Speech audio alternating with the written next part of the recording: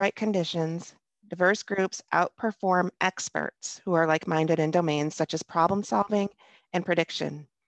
Diverse groups also score higher on survey instruments that evaluate perspectives and heuristics that are related to the problem. And lastly, the data show that diverse groups perform better when faced with challenges to preferences, behavior, and communication.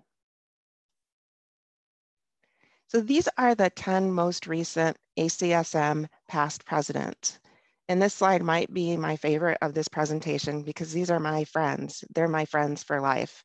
And this was true for some before I or even they became president. So for example, Carol Garber was my thesis advisor and talked me down from the ledge after I left her many, many times during my PhD program. And speaking of my PhD program, Larry Armstrong was my dissertation advisor. And many, many times I wanted to push him off of a ledge, but he was a really tough professor, and now he's one of my dearest friends. Barb Ainsworth spent time with my middle daughter and I as she was looking for her academic institution for undergrad, and we toured the Cronkite School of Journalism and Mass Communication at Arizona State University. And Liz Joy and Bill Dexter and I went hiking one day in Maine, and at the end of the hike, there were tree worms that we had to pick out of each other's hair, which sounds really gross, but it was hilarious. And I can go on and on about these people and my love for them, and that's not, however, the point of my slide. Well, all of these people were huge advocates for diversity, equity, and inclusion. There's something about them that they can't change. Something about them that we can't change, that nobody can change, and that's that they're all white. There's nobody who's Asian or Hispanic or Alaskan Pacific Islander or anything else that isn't white. And if I included the 53 people who were ACSM presidents before them, they'd all be white too. In fact, we got our first minority American president before we got our first minority American College of Sports Medicine president. These past presidents were really representative of ACSM's history, but today ACSM is intentionally and actively attempting to achieve diversity, equity, and inclusion in many, many ways. And this, unfortunately, has made some very well-meaning people very uncomfortable for a variety of reasons. Some may think that maybe they'll say something that will offend someone or be politically incorrect. Others might feel being more inclusive means that there's less to give, that they're going to have to give something up and that there'll be less for them. I'm fairly certain there's nobody like that here. However, when we're trying to convince homogeneous groups to diversify, it may be a good idea to focus on fairness.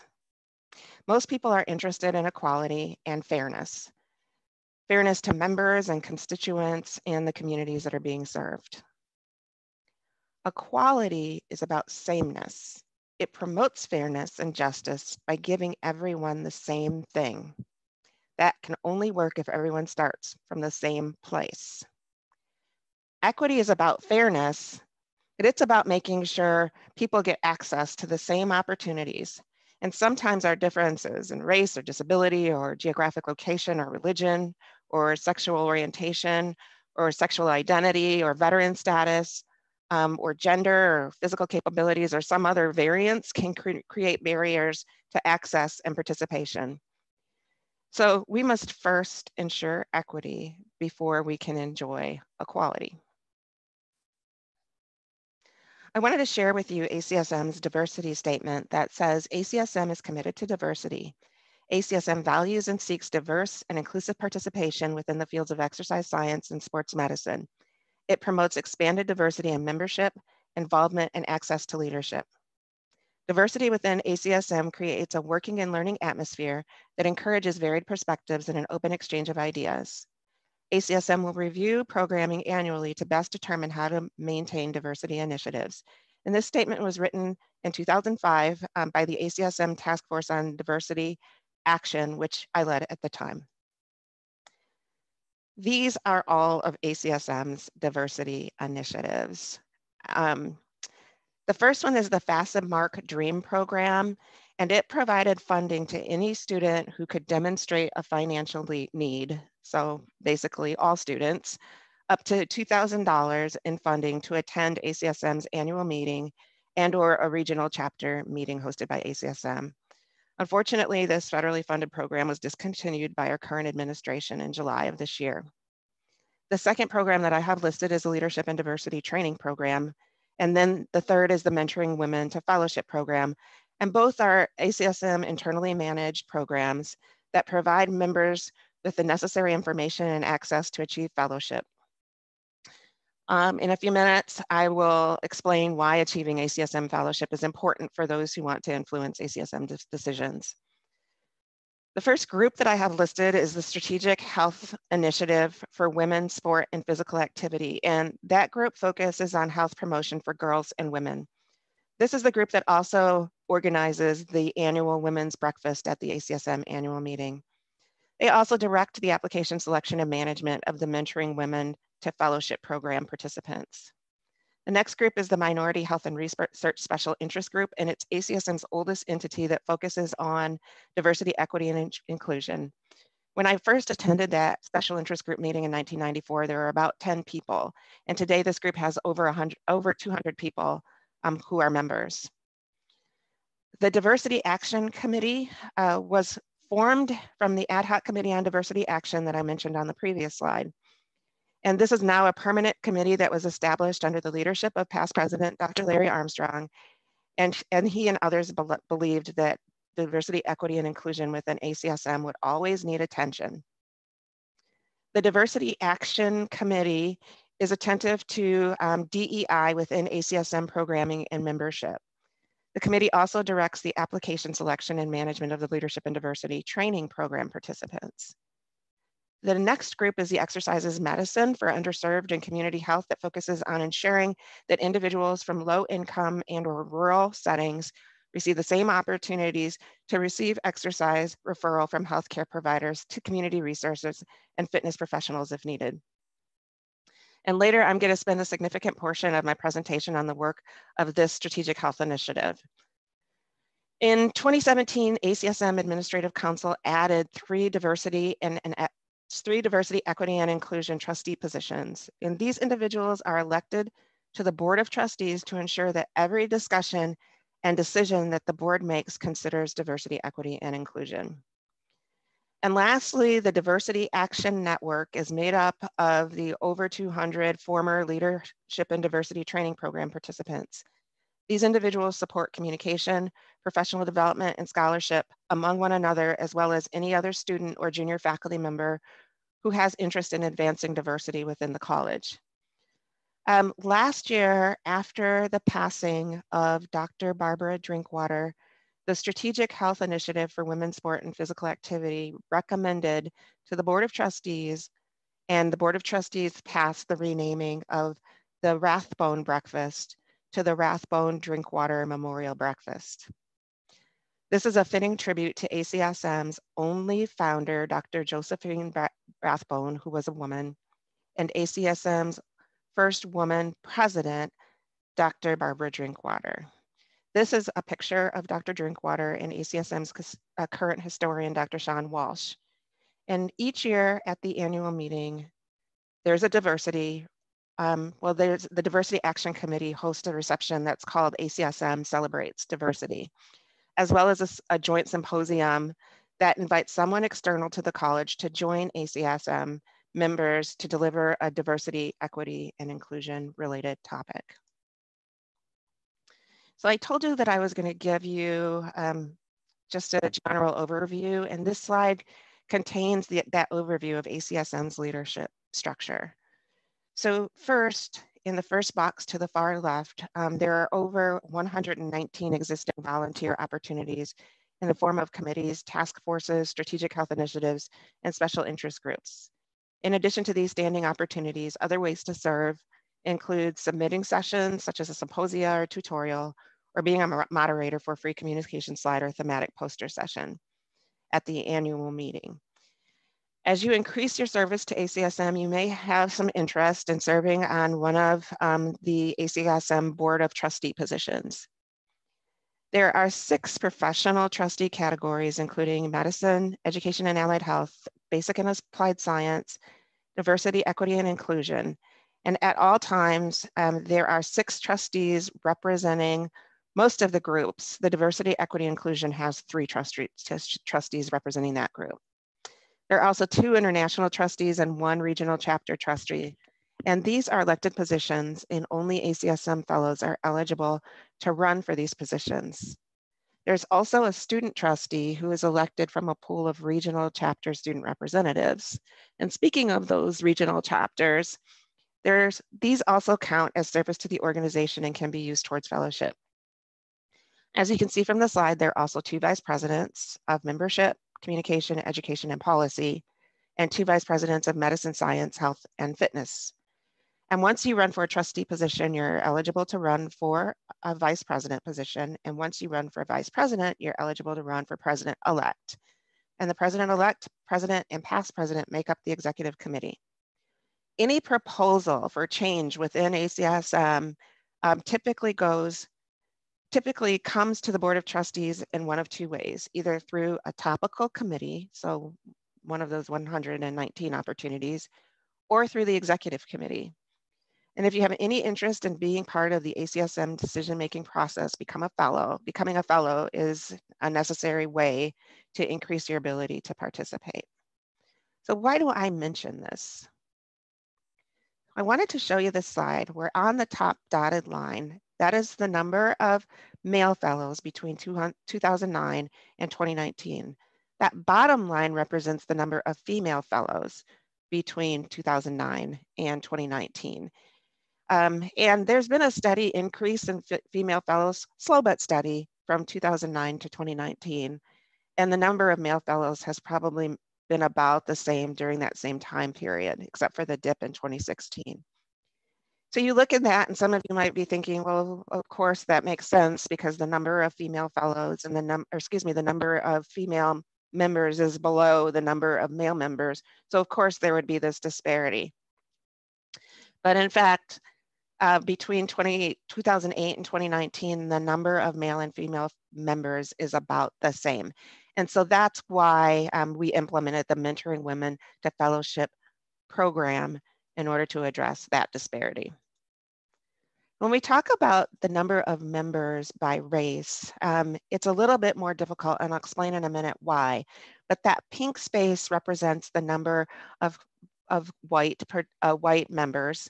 The green box or the green space represents Asian members, the blue Hispanic and Latino members, and then the red African American members.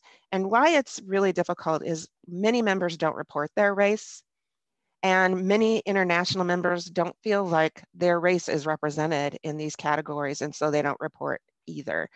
So it's really hard for us to know the percentage of members who are of a certain race and who are also fellows. We're trying to track it, but it's just a little bit more difficult.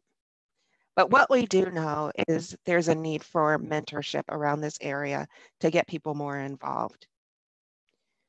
So research shows that students who have mentors tend to be more engaged in professional development activities. They're better prepared for academic rigor that's presented by the major.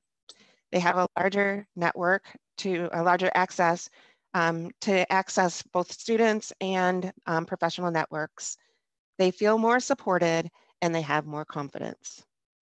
Remember in the beginning of the presentation, I said that everyone needs at least one mentor. Well, this is even true for us because professionals who have mentors have higher incomes, they're more frequently promoted, they experience greater job satisfaction, they tend to hold more leadership positions, and they're more likely to become mentors themselves.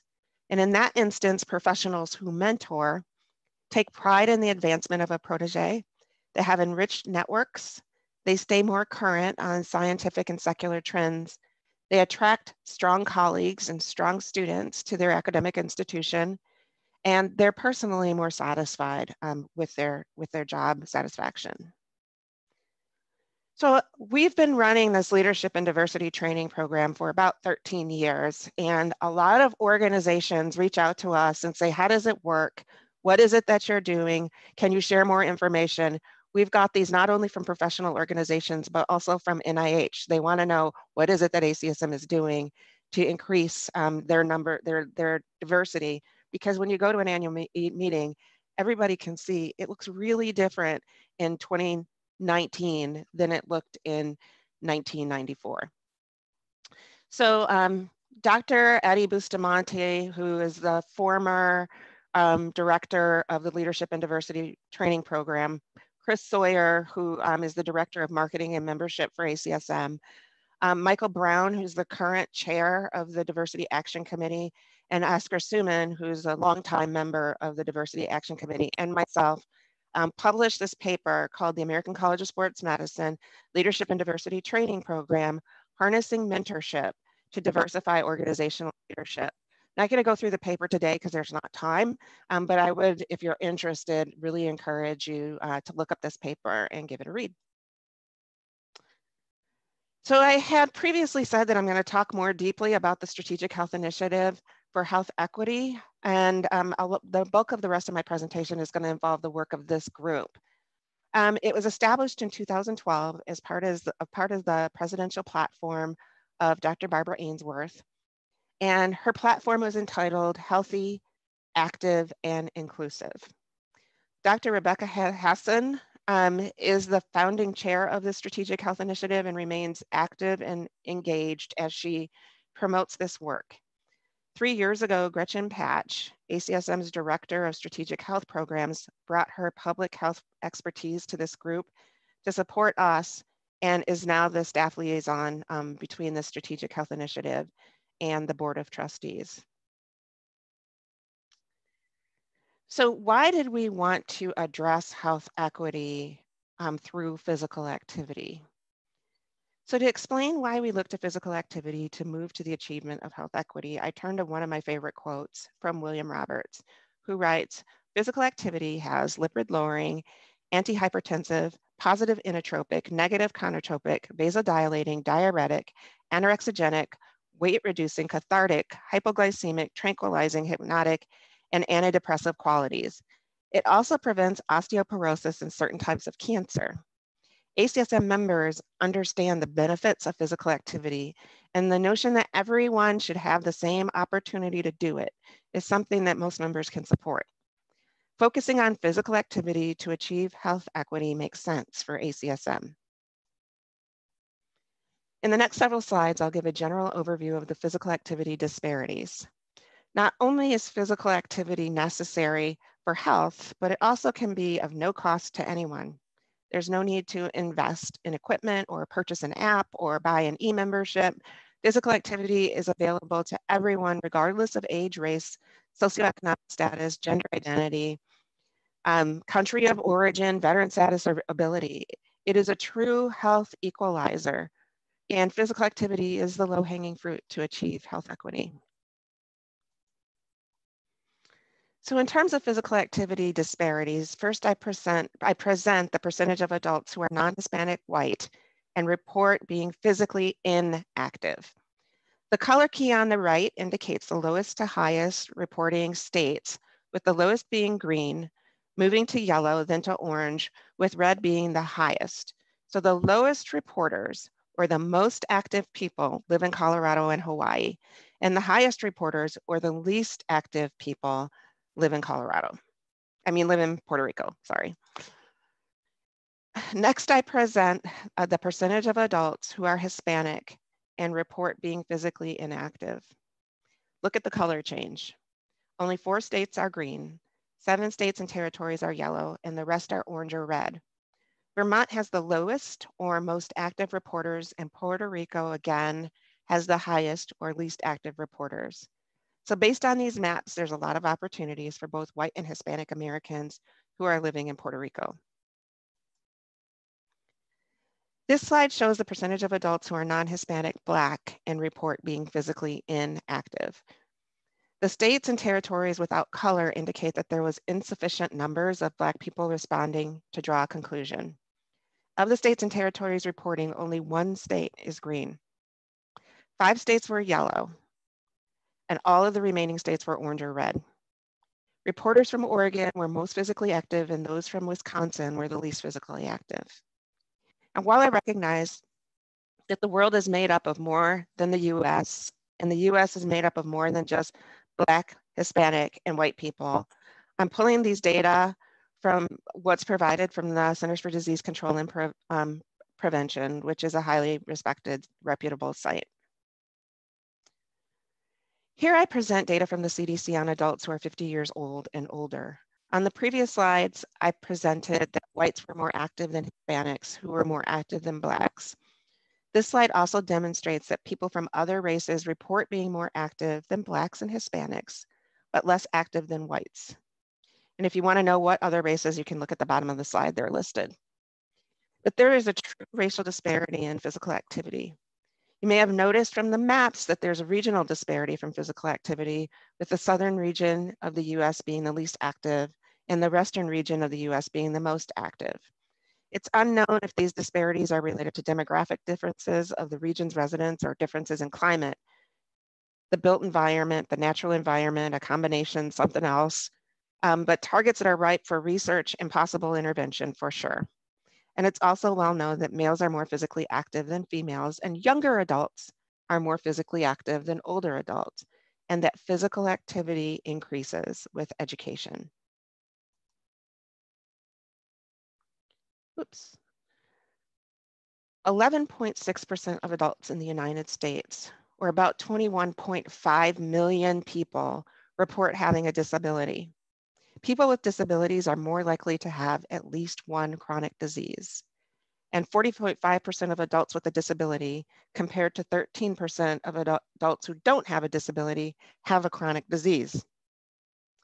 47% of adults with a disability report being physically inactive, and 54% report getting no aerobic physical activity. The figure on the left shows physical activity levels among people with disabilities who have at least one chronic disease, is lower than those who have no chronic diseases. And the figure on the right compares physical activity levels among those who have a disability and had physical activity recommendations made to them by their healthcare provider and those who did not. Clearly, there's an intervention opportunity among people with disabilities and their healthcare providers.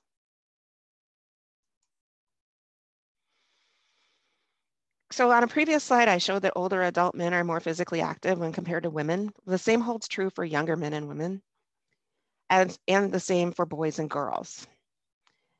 There's an emerging body of research that investigates physical activity disparities among sexual minorities.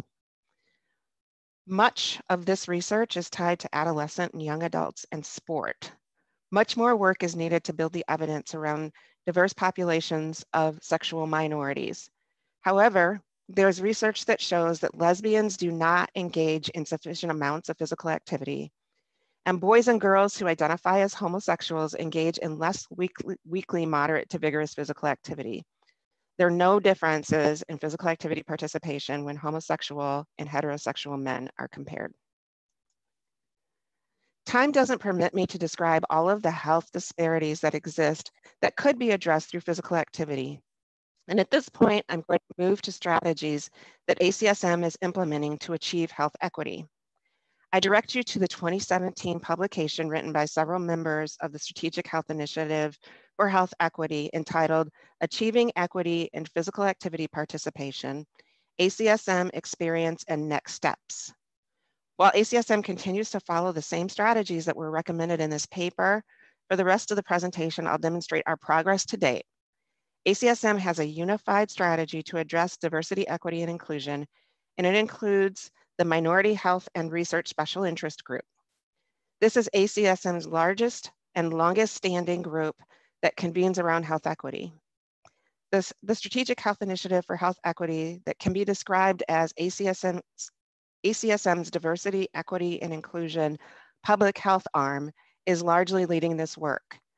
The Diversity Action Committee, with an over 10-year history of monitoring diversity, equity, and inclusion within the college, and EIM for underserved populations and community health, which has been expanded since our 2017 publication to not only address EIM-related concerns at a population health level, but also at a community health level. I referenced this paper on the last slide and on the previous slide, a couple of slides ago and on the previous slide, but I wanted you to be able to easily find it. So I'm including the full reference here, and I encourage you to read it to learn about ACSM's first 5 years of progress toward health equity. The remainder of this presentation contains updated examples of the processes that ACSM follows to achieve health equity through physical activity. So our 2017 recommendation was to engage community through evaluation, communication, education, and collaboration.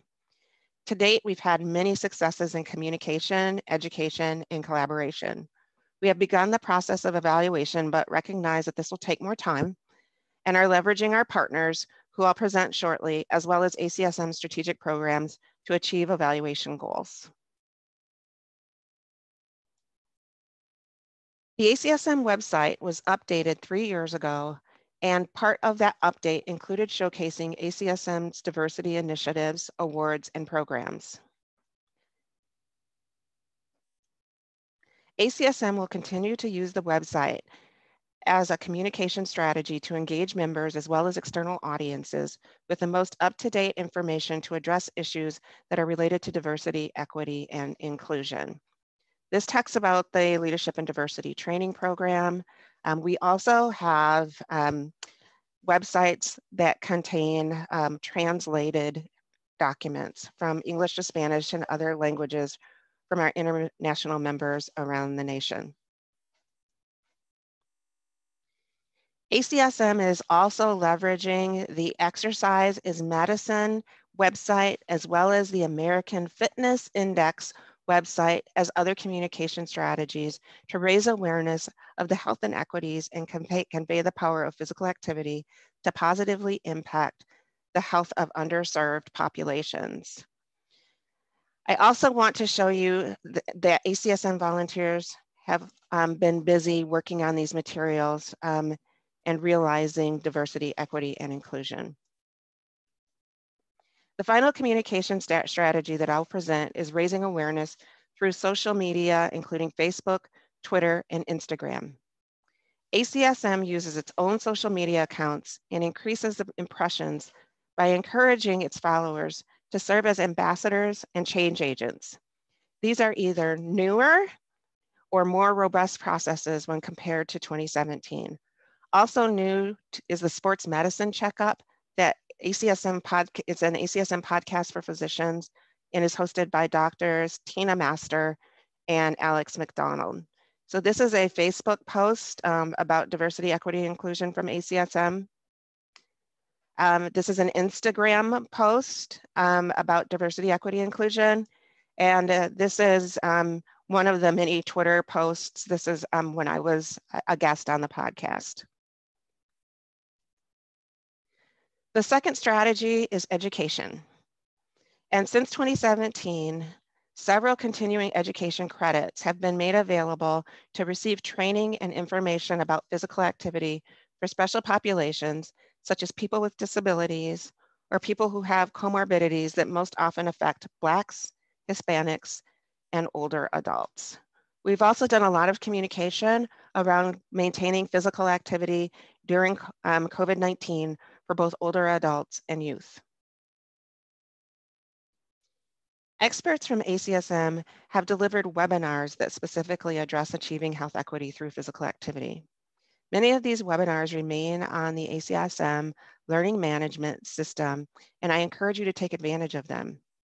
As you can see on this slide, the group exercise instructor webinar 5 entitled Exercise Safety in Managing Diverse Populations is available for viewing, and it started in July 2020. Finally, ACSM offers education in the more traditional form of publications that are focused on diversity, equity, and inclusion in all of the ACSM journals. Publications focused on these topics have increased since 2017. As first, there's a greater number of scientists and investigators looking at these topics. And second, we have raised the awareness of ACSM's role of diversity, equity, and inclusion among journal editors and reviewers.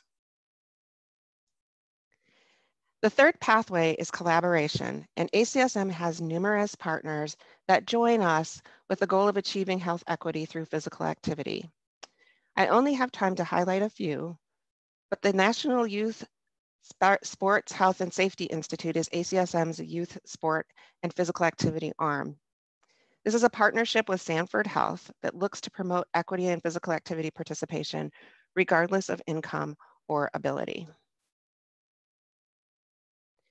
For the last 4 years, ACSM has partnered with Aspen Institute's Project Play to participate in frequent written and live communications among partners to develop data-driven tools and resources for the promotion of health and safety of physical activity in sport among youth and their parents and coaches. You may have seen some of the compelling videos entitled "Don't Retire, Kid," that resulted in some of the work from Project Play. I'm going to play one of those videos now, or I'm going to attempt to, and then talk about it on the other side. Jay, can you give me the thumbs up if you can hear it?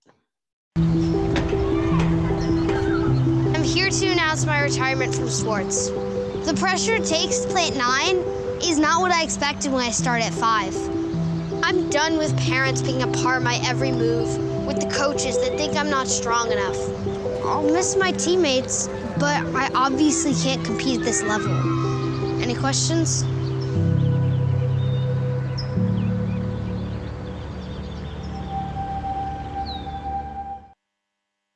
So there's several videos like this, and ACSM is partnering with the Aspen Institute to raise awareness for the importance of youth sport in helping all kids, regardless of gender, regardless of income, regardless of ability, remain healthy and active by keeping the focus of youth sport on friends, fun, and fitness.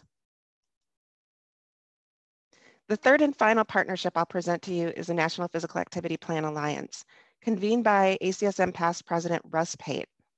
The National Physical Activity Plan Alliance is formed by a coalition of organizations that work to promote physical activity in the United States through evidence-based strategies. The National Physical Activity Plan, which is a comprehensive set of policies, programs, and initiatives, resulted from the National Physical Activity Alliance, from the National Physical Activity Plan Alliance. 3 of the 4 Alliance officers, including Bill Cole, Liz Joy, and me, are ACSM fellows, and 2 of us are presidents or past presidents. This group has merged with the National Coalition for the Promotion of Physical Activity and the National Physical Activity Society to create a newly formed, unified, and stronger coalition that's now called the Physical Activity Alliance. Evaluation is the 4th and final pathway to assure that ACSM attains measurable progress in reducing physical activity disparities to promote health equity. Over the last several slides, I've described numerous outcomes that we've accomplished toward health equity. Some have come specifically from the members of the Strategic Health Initiative from Health Equity or are promoted by the measurable achievements of Active Earth and Exercise as Medicine. The American Fitness Index monitors health-related outcomes, including physical activity participation in major metropolitan areas across the US. 3 years ago, it expanded from 50 to 100 cities in order to be more inclusive. I'll close with this quote from our 2017 paper that says, ACSM recognizes that investing in physical activity is valuable in terms of both quality of life and longevity. Our goal is to promote a systemic increase in population physical activity participation, along with increased access to supportive environments and opportunities that promote an active lifestyle, which will likely aid in efforts of achieving health equity in the United States.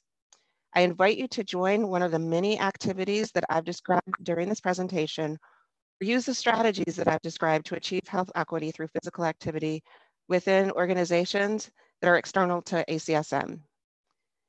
You're also welcome to contact me with any questions or comments that you may have, and I want to thank you for listening.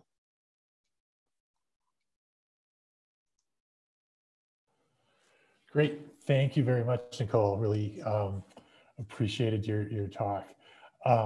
if people have questions, you can please put those into the chat, and I will be monitoring that and then moderating the questions to Nicole. So you really hit on a lot of efforts from this organization of professionals in sports medicine and exercise science to address physical activity disparities. What are some things that you've seen effective in your own community in Indianapolis? Do you have some examples of maybe some community-based or school-based programs or anything like that? Yeah, so I think that the biggest action that that has been made in Indianapolis is a change to the built environment, and so the sidewalks have become more walkable. The streets have become more bikeable. We've seen an increase in bike lanes. There's also been an increase in trails that are paved throughout communities, so people can actively transport from one community to the next. We have 2 trails that go through 3 counties, the Monon Trail and the Cultural Trail, where people who live in those counties can actually get on their bike or jog or run to destinations, which is a big deal. And so I think that improving the built environment so that people can be active in their transportation and activities of daily living is really important. You also asked about schools. And what I will say is that we have a program that you referenced in your introduction called Physically Active Residential Communities in Schools, where our exercise science majors go to public schools in Indianapolis, and the principals of those public schools have opened their doors to community members who can come in and work out with our exercise science majors as group fitness instructors or personal trainers, where they can get some experiential learning and the community can get access to low or no cost exercise opportunities.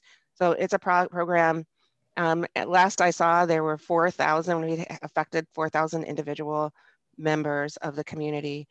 We are not measuring community health outcomes. It would be really hard to do because it's a fairly transient community, but we know that people are joining and they're coming back. Great, fantastic. So here's a question specific to the university environment. What can we be doing at the level of an undergraduate student to promote health equity within our own undergraduate community? Sure, so I would reference you to the EIM on campus. Are you involved with EIM on campus? Don't know. I believe that I'm getting a nod. I believe that David Edwards is one of our faculty members. Okay, perfect. So that's the way to do it. Because EIM on campus offers so many campus resources for physical activity opportunities. But my recommendation is to make sure that these opportunities are available to students who are playing a sport or who have to work. And it might sound really strange to you, like, why do athletes need to be involved in exercise medicine and physical activity participation? Well, for the majority of athletes, when they finish competing at the collegiate level, they're not going to go pro. And those athletes who are D1 athletes at your institution have been told for many, many years, potentially most of their life, according to the Don't Retire Kid video, that they've been told what to do in terms of physical activity. And for them to learn how to be physically active in an independent and enjoyable way without the coach or their teammate supporting them is really important. And so it is very important to get the athletes involved in the activities of EIM on campus. Also thinking about students who work and might not have the free time. What can you do for them that they can do on their own time and not have to join a group activity, but could still be supported and motivated to be physically active while they're students on campus? So I just encourage you, I love this question. It's a wonderful question, but to think about those people who would typically be excluded from campus activities, how can you get them involved in EIM on campus to make sure they're getting the physical activity that they need to remain healthy? It could be something as simple as reminder signage that reminds them to if they take this path rather than that path, they're going to get this many extra steps, and over a course of the day, they're going to walk this many miles. So it could be signs. It could be reminders that you put in an app and have people interact with the app on their own time. But just think about ways that you can access people who would normally not be able to participate. Great. Thank you so much. This is a question that's more on the ACSM priority side. So does the ACSM Foundation have a separate set of guidelines and practices related to DEI, or does it fall under the general guidelines and programs that you've described? So the ACSM Foundation is a separate entity, not controlled by ACSM. However, all of the officers from ACSM sit on the foundation board, and there is cross communication. The challenge with the ACSM Foundation is that most gifts are not general gifts. They're dedicated to a certain group. So when I give to the ACSM Foundation, my gift goes to diversity, equity, inclusion programs. There are other people who have given endowed. So Dr. Drinkwater, as part of her estate, left an endowment to the Strategic Health Initiative for Women, Sport, and Physical Activity. So most of the foundation dollars are already designated to be used for a specific purpose.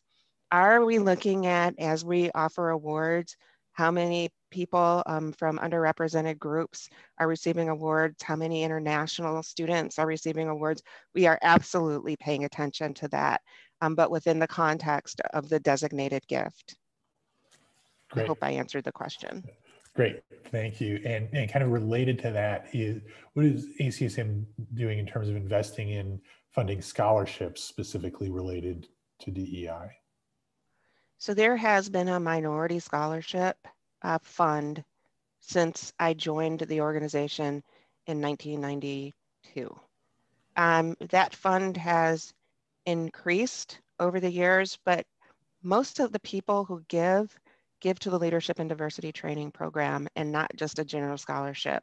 There are still people who contribute to the Minority Scholarship, but they are seeing how the Leadership and Diversity Training Program is developing people to not only stay within ACSM, but to go outside in their academic or clinical or professional organizations and be leaders. So when the Leadership and Diversity Training Program started, we only could offer 15 slots. We're up to 20 now each year because of the funding that's been provided. And I imagine that after our capital campaign that's going on right now, we'll have even a higher number of slots. But that's the focus, because it does more than just give somebody a scholarship and hope that they do well. There's actually a mentor assigned to them, and they're part of a larger cohort to make sure that they're doing well. Great. How about in terms of research in the area of exercise interventions and physical activity interventions in DEI populations? So ACSM doesn't do research. They have a staff and they run the organization.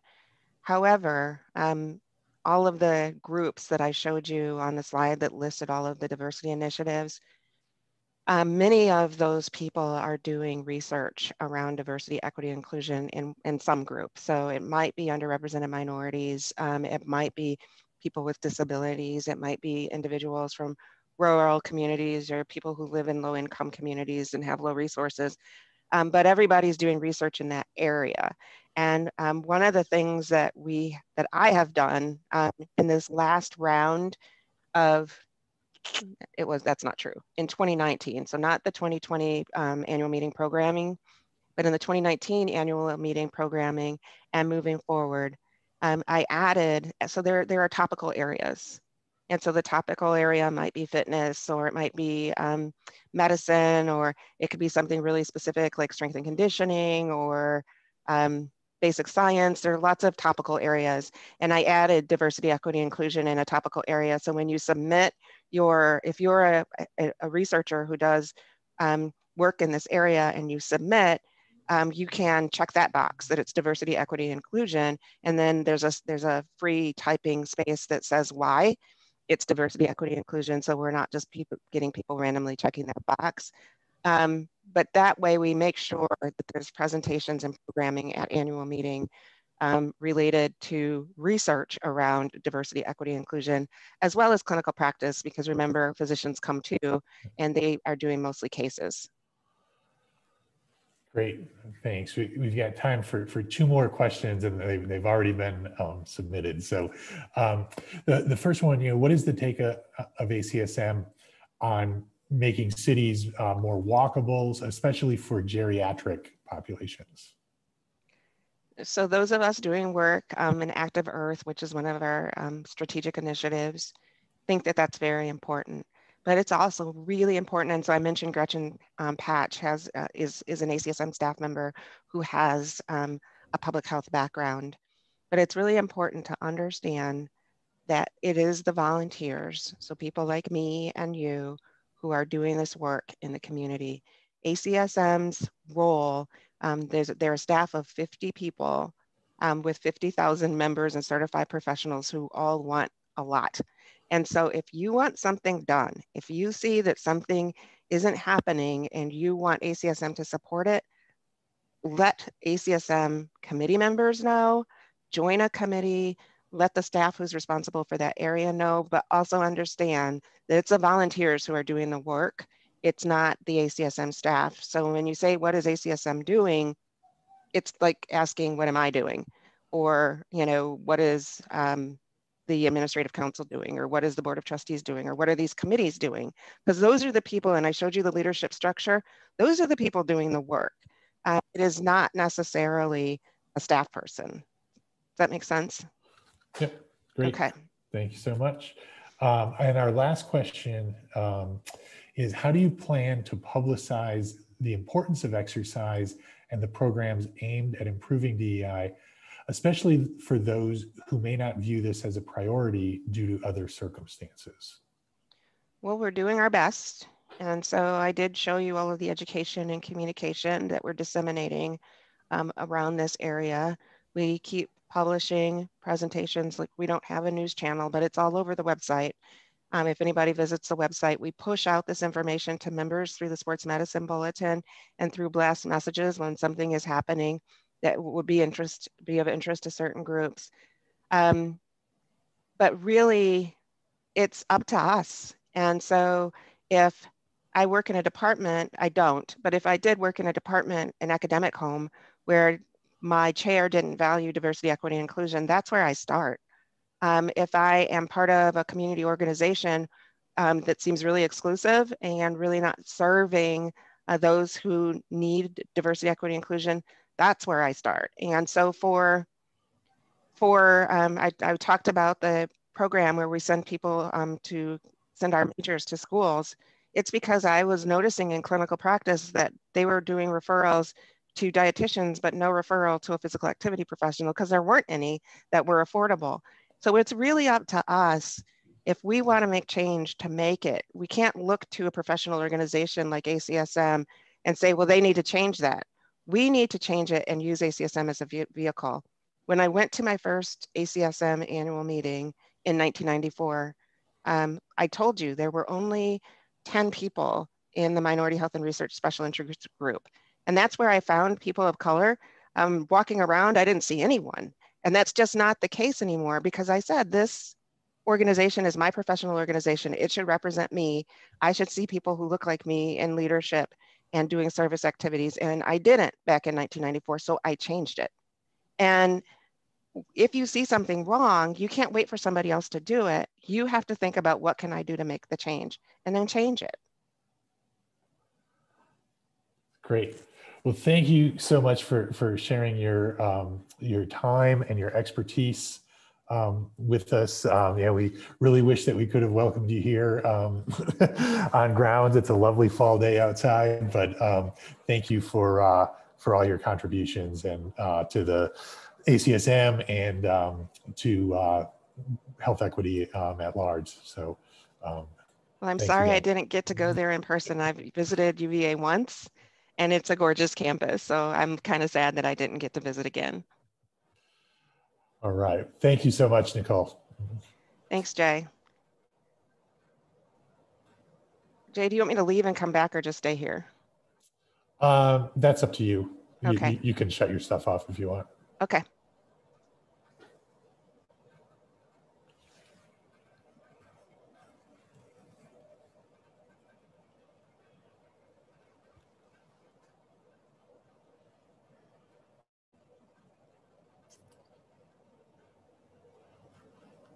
All right, for the faculty that are there, let's take a break until 3:10, and then we can gather back, and Nicole will join us for a discussion then.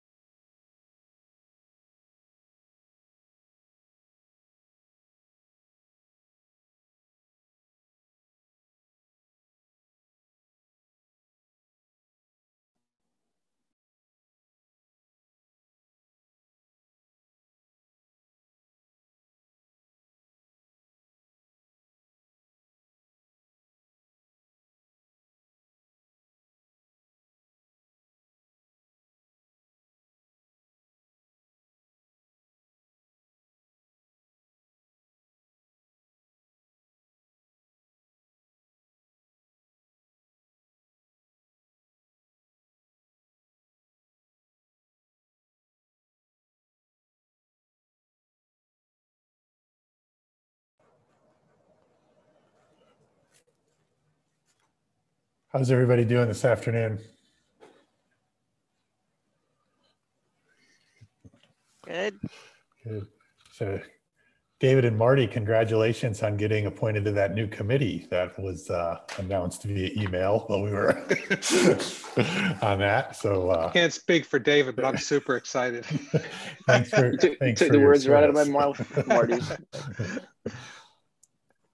All right. Well, so we've got some time now to spend with Nicole, and we just want to kind of open it up to see if anybody has any questions that they want to ask following up on the talk, and then we can kind of expand the discussion out from there.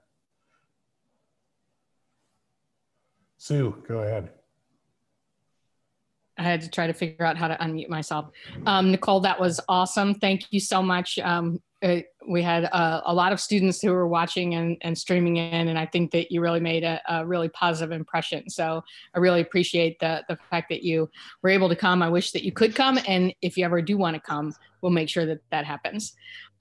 So that was just background, but my question really is like looking at professional responsibility, and you talked about the mentorship and how that's important, but with diverse populations, especially with faculty, or the responsibility in other things is really at a conflict sometimes to somebody's research agenda. And I get the fact that you want to, really promote the DEI and all of those things, which is really great. But you're also asked to be the person on every single committee, every single search committee, so like you end up getting service to death. And how can you talk to this group about, parsing that out and choosing and really just what your take is on that kind of thing? Sure. So a couple of mentor people. A couple of things. First, with junior faculty, it's really the responsibility of the senior faculty and the chair to make sure that junior faculty are doing what they need to do to be retained. And so as the Associate Dean of Faculty Affairs, I'm frequently having conversations with junior faculty members and people and chairs who are asking junior faculty members to do work that's unrelated to their retention. Once we get to be a little bit more mature, then I think it's okay. Once we have met what we decided that we were going to do for our career, it's okay to bring in other people. But even the mid-career and more senior faculty, I always caution to mentor people who are doing what you do.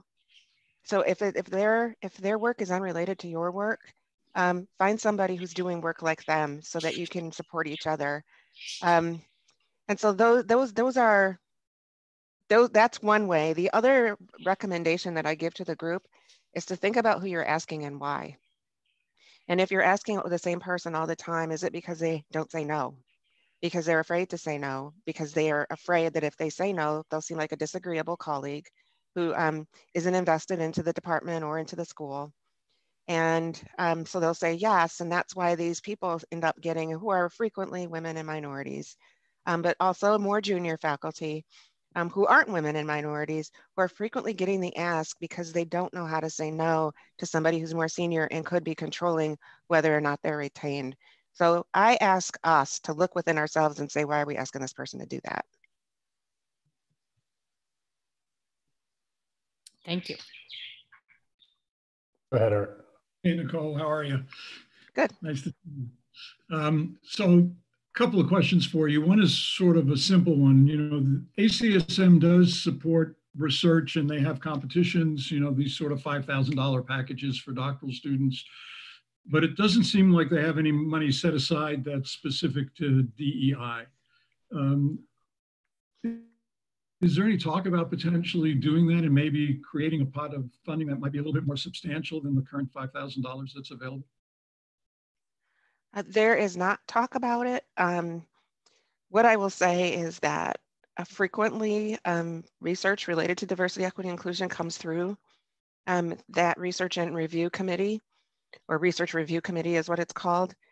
But they're treated just like every other proposal. And so right now, there's nothing that sets aside research for any particular topical area.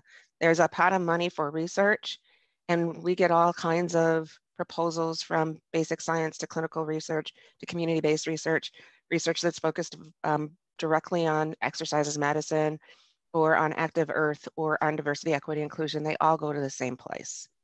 And they're reviewed for the best science. And so right now, is it impossible? No, it is not impossible, but it would be really difficult to justify funding one topical area separately than every other topical area. So I guess my follow-up to that would be, you know, based on the data that you shared with everybody and some of the data that we've sort of pulled out trying to increase diversity in some of our searches, is that the pool is really small right now, right? It's a very small segment of ACSM, and it's a very small segment of individuals who actually apply for sort of R1 research positions. So based on the work that you've been doing, you know, with your group at ACSM, are there things that we can do to sort of make exercise science a little bit more attractive to, you know, diverse populations that are interested in science? And I guess one of my concerns would be that that group is so heavily recruited, and there are other fields that may be perceived as being more prestigious, like medicine, for example, that, you know, what can we do to sort of attract them into sort of an ACSM sports medicine exercise science environment, as opposed to saying, you know, I'm going to be pre-med because I know there are a lot of opportunities in medicine for me. Yeah, so we have to recruit early, and that's part of what we've been doing. We're recruiting now in Indiana at a high school. We're going to high schools and getting students to consider exercise science because they don't understand what it is. Their parents don't understand what it is. But even for students, once they get in, there's so many challenges for underrepresented minority students I alluded to in the earlier conversation, in terms of having to work or having to play a sport in order to maintain their scholarship. There have to be some wraparound support system available for those students so that they can be retained and that they can feel a connection to exercise science. Yes, I agree that other groups are recruiting these individuals, but I also agree that frequently these individuals love to be active, love exercise, and maybe don't understand exactly what you can do with a degree in exercise science. And so it's really up to us to communicate this information to them so that they understand before they choose a major, but even if they're in a major that they don't particularly like and they're looking for something else to do, that exercise science is a way to go. We are losing a lot of those people to clinical and professional programs, but then we're also finding that a lot are coming back. And while they might be a physical therapist or a physician assistant, they're still really interested in what ACSM does. And they're coming back and participating in the organization that way. But in terms of recruiting faculty, I know it's hard to recruit underrepresented minority faculty to academic homes, and especially in Research One institutions. So we have to start training them early so that they feel really comfortable being here and doing the work and understanding what they need to do. I am hearing just far too frequently of students who complete their PhD, underrepresented minority students who complete their PhD and take a postdoc, and the postdoc wasn't what they were told, or they were made promises that weren't kept. And so it's also really important to understand that that's going to turn people off when you're getting them there to check a box. And once the box is checked, you're not supporting them to stay there.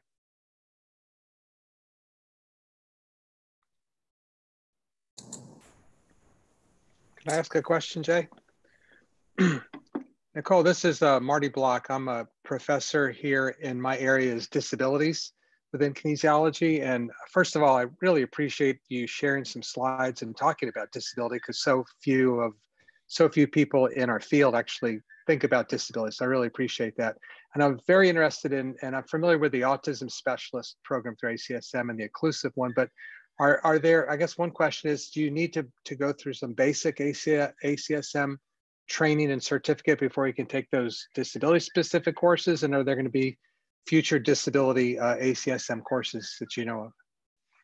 Yeah, so the answer to your first question is, I believe there's a minimum requirement that you have to have a NCCA certification. from an entity. So it could be ACSM, personal training certification, but it could be other NCAA accredited certifications to sit for that credential or for those credentials. To answer your question about whether there will be others, how these credentials come to be is that some organization wants it. So for example, and then they pay for it because there's some costs associated with developing a credential. And so the example I have is a couple of years ago, the American Cancer Society decided that they wanted a cancer certification, a cancer trainer certification. And so they gave ACSM $20,000 to develop it. And that's usually what happens. Somebody says we need a certification in this particular area, and then they find funding to support the development, and then it comes to be. So I hope so, and it's not unusual or uncommon. We know how important it is to support people with disabilities, and we understand the health disparity. We also understand that there just isn't enough research in that area.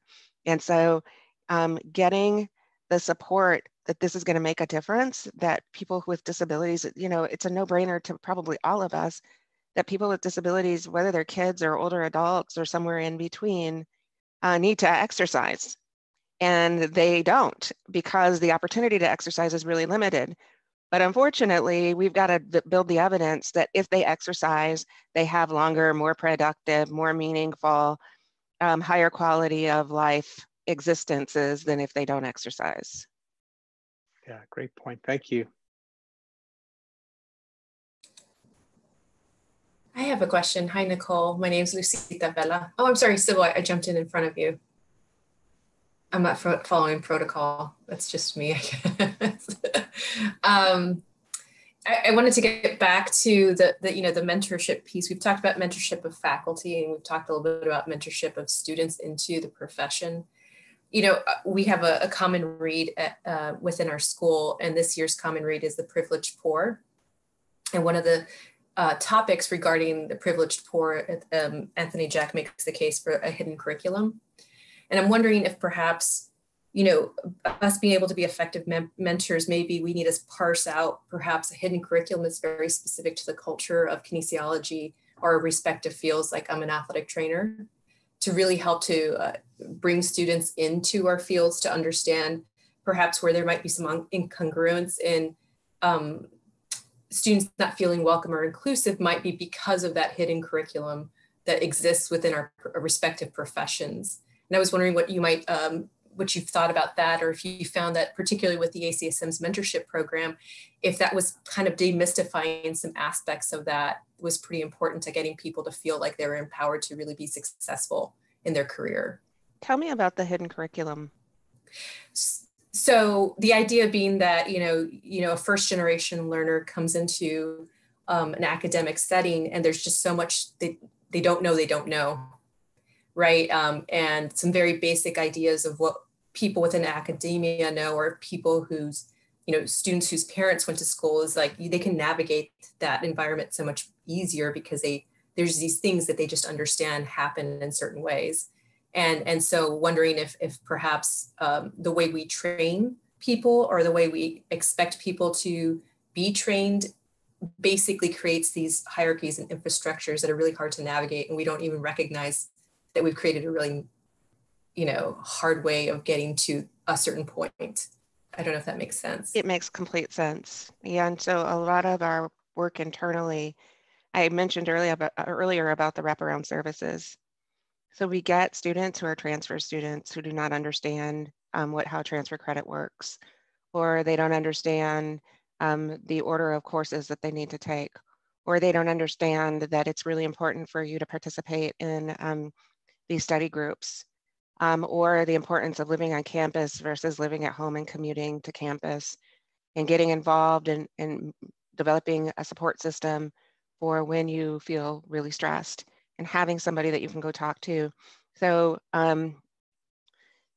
yes, these are very important, and these are what these wraparound services to talk about. If you get a C or a D in a course, and you know that you want to go to professional school or you want to get into a PhD program, what you do about that, how you address that problem, and how you make sure in the first place that you don't get low grades.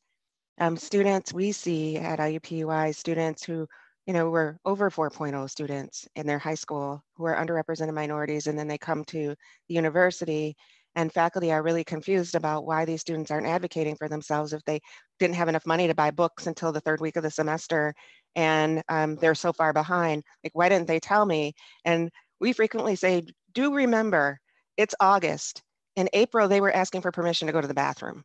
And now you want them to advocate for themselves. So it's just really important to understand who these students are, where they're coming from, and to provide services and support, whether it be in a learning community or it be some group before the first semester, to get people to understand you're in college now and it's not like high school. You're not going to get a second chance to hand in 7 late assignments. Your teacher, your professor does not care if you fail. I mean, they'll feel bad, but it's not going to affect their job at all. Like in high school, if students don't fail, the high school, or if students don't pass, the high school loses funding. That doesn't happen in college. So students don't know that that was happening in high school. They just think everybody is really loving and nurturing and you get second and third chances, which that's great if that's the way the high school operates, but really they are being motivated by the money. And that's just not our case. So in terms of like a hidden curriculum, that absolutely is one. To answer your second question, yes, I think that we're still in the process of just demystifying what it takes to be a leader within ACSM. It's really clear if somebody tells you, but if you don't think to ask and no one thinks to tell you, you may never know. We just did a survey some of you might have received about fellowship within ACSM. And I'm amazed at how many people misunderstand what fellowship is. And we have to do a better communication, because it really is excluding people from opportunities for leadership just because they don't understand what it is and how you get on a committee, or how you are invited to run for office. It's really clear if somebody tells you, but if nobody tells you, you'll never know.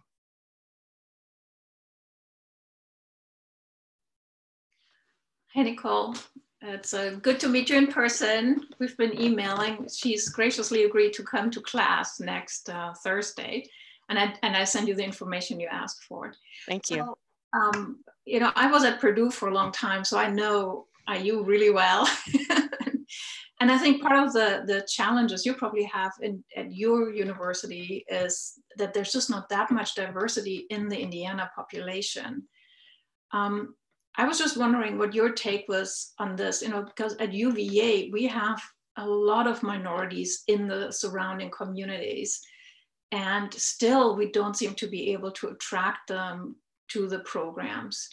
Do you have any insight or anything you can share on how can we overcome that invisible barrier? So we have addressed it, first of all, financially. To make sure people can afford to come here, or that there are scholarships available for people to come who are underrepresented minorities. We, again, start in high school, recruiting them. We start bringing them to campus in high school. There are even programs on campus that high school students can take a class on campus and get college credit. So we make them feel like they belong here before they have to make a decision of where they belong. Yes, there are very few underrepresented minorities in the state of Indiana. We focus on those counties like Marion County, which contains Indianapolis, and Lake County, which contains Gary, Indiana. That's our recruiting focus. We go to those counties, and especially Lake County is really poor.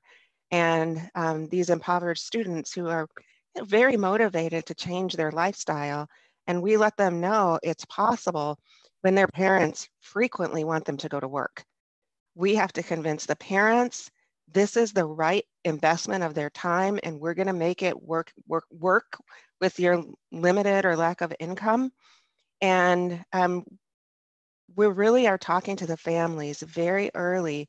And again, understanding when they make that transition, they're transitioning into a different world than what they've ever seen before, to make sure there's somebody there to look after them and make sure that they're successful. As Jay mentioned, I did my undergrad at Howard University, so in DC, so I know it's a little bit further away than you are, but I think it's a really similar population. And it's the same thing. It's the same that parents need to understand the value, and even if they're not paying for it, even if they have some kind of scholarship, it's still costing time away from income that they could be making if they were working rather in college than in college, and helping parents understand that even working while they're in college isn't a great option unless they're working on campus with an employer who's really flexible about exams and assignments. So it's just, again, important to try to put yourself in their shoes and think about what the barriers are or might be. And if you can't figure it out, ask the question, what is it going to take to get you here? And then do what it takes. Also keeping in mind that not everybody is cut out for college. So make sure that you're going after the right group of people who are really motivated.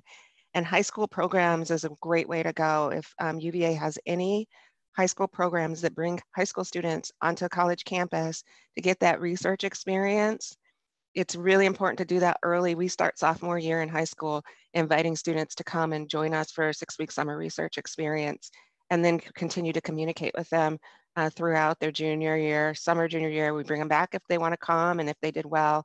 We're doing a lot of pipeline programming to make sure that we're getting the underrepresented minority students that we desire to have at IUPUI. And our, I was just looking at our numbers, and they're increasing. We've had the highest percentage of Latino students that we've ever had, and our African-American student population has increased over 4% over the period of 2 years. So we're really happy watching a 4% increase and then another 4% increase. So what we're doing is working. It's really time consuming, and it takes a tremendous amount of faculty who agree to say, I'll mentor this student if they're interested in the work that I'm doing, but it's working. Great, thanks so much.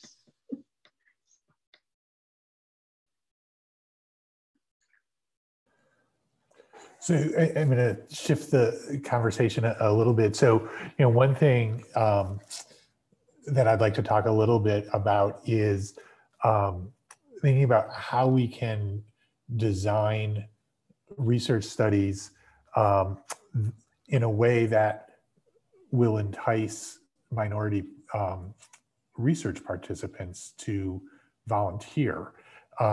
So I wonder if you had any insight on that, like if there's any experiences that you've had in Indianapolis, or where we look for subjects, or where we do interventions, or anything like that you'd like to share with us. Sure. So one of the things that's been going on since I've been at IUPUI, but before me probably, is that we're fortunate enough to have 7 different hospitals on our campus. And when you have 7 different hospitals in an academic setting, there's a lot of research, a lot of clinical research going on. And we've established relationships with these hospital systems that they trust us to come in and work with their patients. And their patients trust us because we've been doing it for so long, and they have good experiences, and they know they're going to get paid well, and they might be made healthier by an intervention.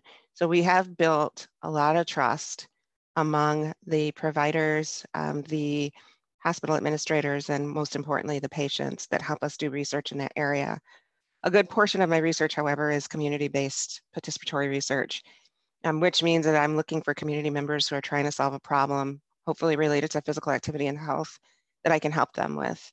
But they get to decide what the problem is. It's not me. That's part of community-based participatory research. So somebody comes in and says, we're having a lot of problems with diabetes, or we're having a lot of trouble with our kids having asthma because we think that we have poor air quality, or increased injury, or you name it, but it's their problem and they're coming to us to solve. And so how we understand what their problems are is I personally send research assistants to sit in on community meetings and listen and say, is there a problem that we can solve through physical activity?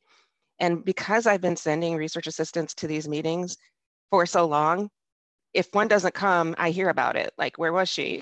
And so they're really used to having the students there, and they want the students to listen to what's going on and try to solve problems. So that's one way. A bigger challenge for me is that I am doing research with older adults who are members of minority groups. And so some of them were not US born. And so their experiences are really different. When I come and say, I want to give you $50 to do this thing, they're like, what else do you want? And so there's this level of trust that you have to go to the community